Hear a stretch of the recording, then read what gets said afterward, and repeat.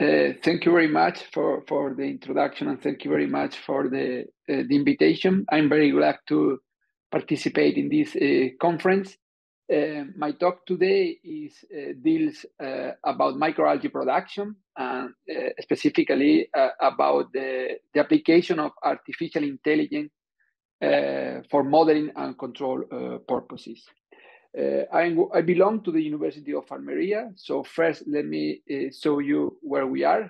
We are in Spain, and specifically in the southeast of Spain. Almeria is very well known around the world because of the greenhouses. It's considered the biggest concentration of greenhouses in the world. The main reason is because Almeria is the European city with more sunny hours a year. And because of that, the research topics in our university has been the application of modeling and control algorithms for the greenhouse production, and also around the solar system to produce energy.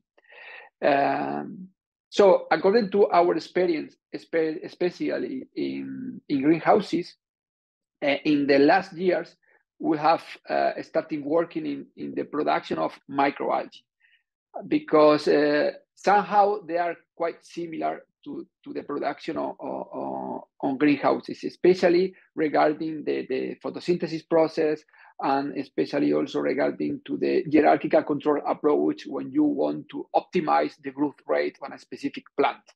That can be vegetables in the case of the greenhouses, and in this case is the biomass coming from the algae.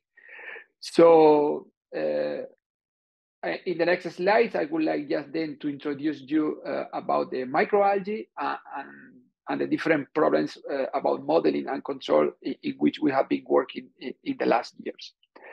Microalgae became very popular in the last 10, 15 years because of their biomass. Their biomass is very rich in protein, lipids, and also carbohydrates, as well as pigments. For that reason, it can be used for so many different purposes, like it can be used for human food, it can be used for cosmetics, animal food, biodiesel, or also to produce biostimulants or biofertilizers, which are very interesting for us to be applied then in greenhouses and in agriculture in general. Microalgae are photoautotrophic microorganisms which need light, the sunlight, to make the photosynthesis, and also nutrients. The nutrients they need are mainly nitrogen and phosphorus and CO2. Microalgae can be produced in two different ways: using fresh water, and in that way we add chemical nitrogen and phosphorus as we do in greenhouses.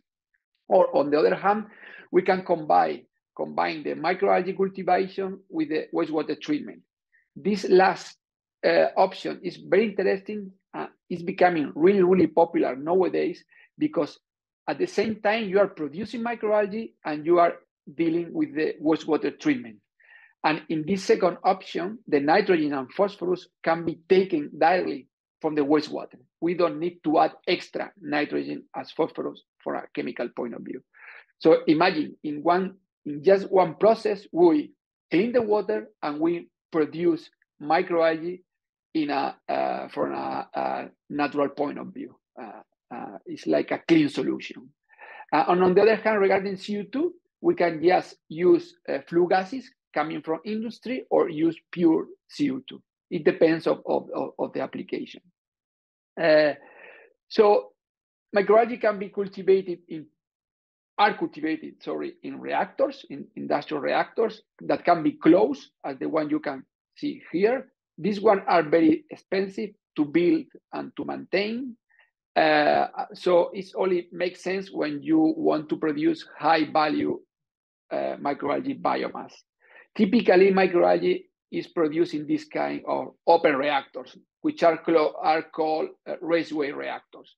They are cheaper they can get a very interesting trade-off between running costs, production, and incomes.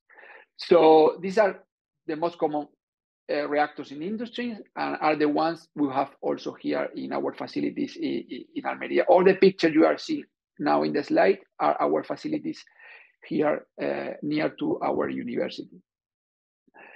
So microalgae is a very complex, the microalgae production is a very complex process, which is affected by so many variables. There are some variables like the sunlight that we cannot control, but there is another variable that we can control to optimize the microalgae growth rate, like the temperature, pH, and dissolved oxygen. So when we are producing microalgae using fresh water, these are the only three variables we need to control around an optimal value. We don't need to take care about the nutrients because they are supplied in excess, as we do in greenhouses. However, when we work with wastewater, we combine the microalgae production with wastewater. As I told you before, the nutrients are coming from the wastewater itself. So we don't know exactly the amount of nutrients which are available in the wastewater. And then this is another variables that we also control or at least to monitor. So especially in this case, when we combine microalgae production with wastewater treatment, the problem is especially complex. And then we need to optimize the value for the temperature, pH, and dissolved oxygen for microalgae, but also for the bacteria, which are also growing in the same medium. Because in that case, it's very interesting to see that there is a biological consortium between microalgae and bacteria. Microalgae release O2 when they do photosynthesis. This O2 oxygen is taken by the bacteria to deal with the wastewater treatment, and after that they release CO2, nitrogen, and phosphorus, which is taken by the microalgae. So as you can see here, there is a very nice biological loop which is interacting all the time. But also at the same time, it's really complex for a modeling and control point of view, because you can decide to optimize the temperature, pH of dissolved oxygen to produce microalgae, or to optimize the temperature, pH of dissolved oxygen to optimize the bacteria working in the wastewater treatment, or to get an intermediate balance. This is the interesting point for a modeling or control point of view. So then what we have done in the last 10 years is just to apply our experience on greenhouses to the microalgae production in this hierarchical control architecture. We have an upper layer where we are worried about economic objectives. We want to increase the production in the next coming weeks. For that reason, we are using weather forecasts to predict the weather behavior in the next weeks, and according to that, to determine which are the optimal conditions of the reactors to increase the microalgae production. So we send this information to our system to determine that according to these long-term objectives, which is the microalgae growth that we need every day. And then this layer is using the short-term weather forecast, like we only consider a day or 12 hours. And then we say to the local controllers, okay, according to these upper objectives, we need every minute that the temperature, pH, and dissolved oxygen are in a specific optimal values. And then this is also very typical in our approaches from greenhouses. We also want to optimize the production. And for that, in 2-3 weeks or 1 month, we have some intermediate objectives in 1 or 2 days, and we determine which is the humidity or temperature in the greenhouse every day, at every hour, or every minute. So what we have done is to apply so many solutions, and in this talk, I'm going to show you some of them related with database algorithms. Regarding the modeling, as you can realize from my previous slides, the microalgae production is a really complex process, not only regarding the biological part, but also the engineering part. As you could see in the pictures, the reactors are really big. So we are pumping the microalgae along the channels to get the light and make the photosynthesis. And then we are injecting gases to be sure that we transfer gases from the gas stage to the liquid stage and is able to the microalgae to grow. Then because of that, we have been working in the development of first principle models. As you can see here, for a biological point of view, I'm not going to describe the equations into detail. Here you have some references, but it's just only to show you some of the few equations regarding to the concentrations. You can see here how many concentrations of different species and nutrients we can find in the system, but also regarding to the engineering model, according to the mass balances that we can find in the system. There are so many equations describing the distribution, the partial distribution effect in the system, in the liquid and the gas phases. So these models are very interesting to understand the behavior and the dynamics of the system, but because of the biological behavior of the microalgae, they are very complicated to be calibrated and validated according to the real data. And then we need to update the coefficients of the models continuously. This was the motivation for us to move or to start working in database solutions using artificial intelligence techniques and mainly neural networks. Our idea is was the following: just let's use data from the weather data and some of the real inputs of the system and predict the behavior of the main variables using only data from the real facilities. And then these ideas has been applied for different purposes. One of them is for microalgae classification, because they are microscopic organisms and sometimes it's very difficult to classify them. And on the other hand, to predict the dynamic behavior of some of the important variables along the time, like is the case of the pH, as I will show you later on.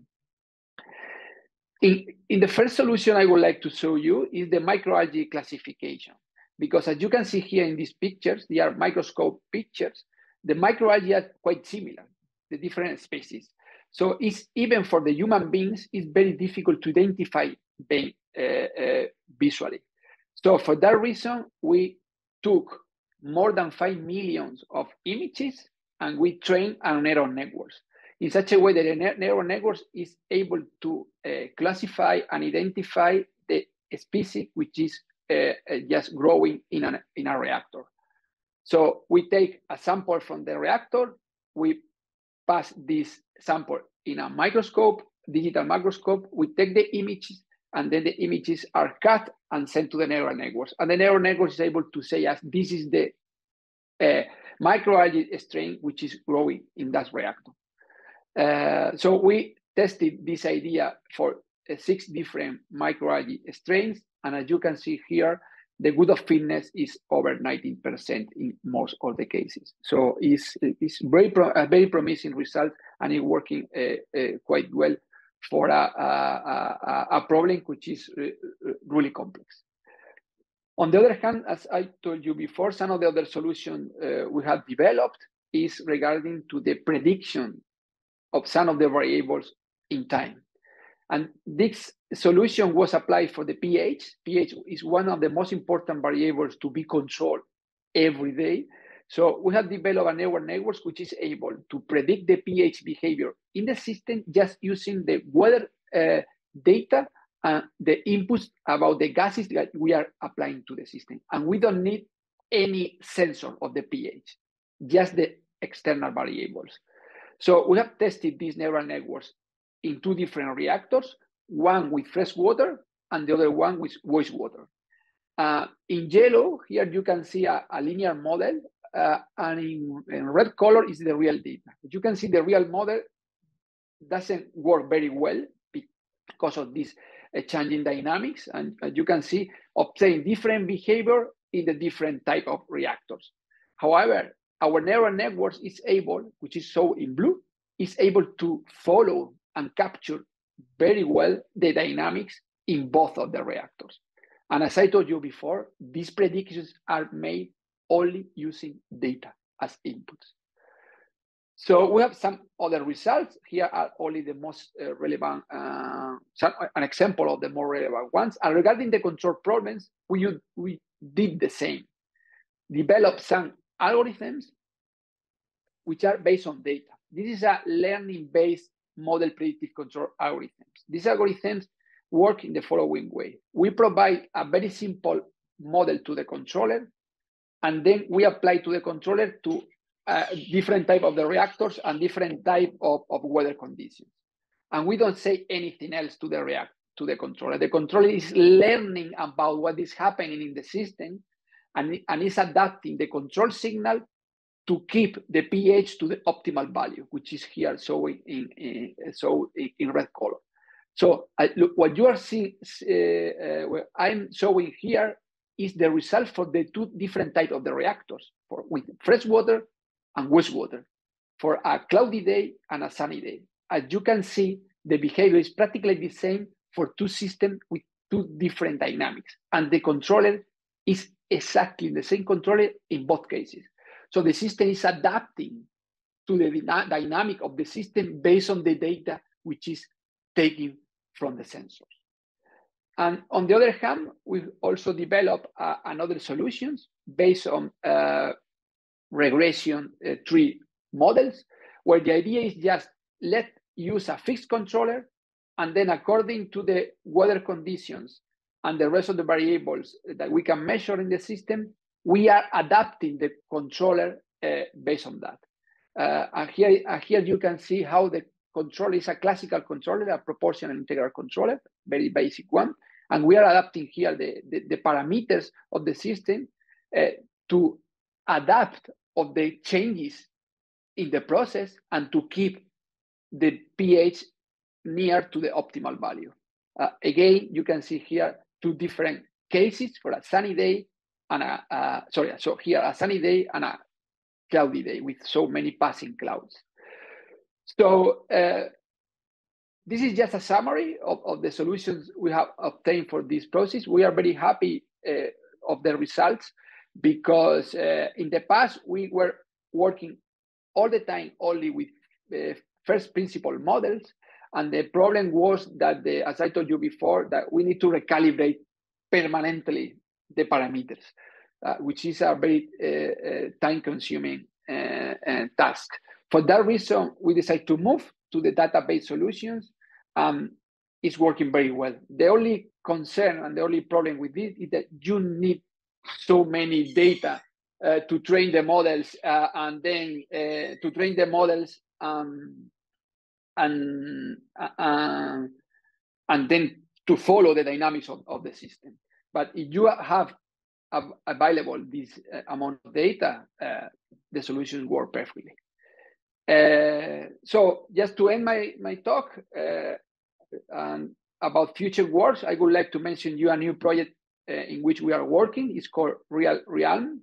It's a very interesting project where we are combining greenhouses with the microalgae production in such a way that we are taking, as you know, the water effluent coming from the greenhouses is very rich in nitrogen and phosphorus. And then we are going to take this effluent from the greenhouses and to pass this water rich in that nutrients to the microalgae. So we take this water to produce microalgae, and at the same time, as we are removing these nutrients, we can clean the water and reuse the water for irrigation in the greenhouses. But also, at the same time, we will use the biomass of the microalgae to produce biostimulants and biopesticides that can be applied in the greenhouses. So it's like a loop in such a way that we can combine the production of the two systems. It's a project which started like 7 months ago, It's a 4-year project and a European project of 10 million euros. We are very happy to work on that, and we will ensure that we can obtain promising results. So that's all from my side, and thank you very much for your attention.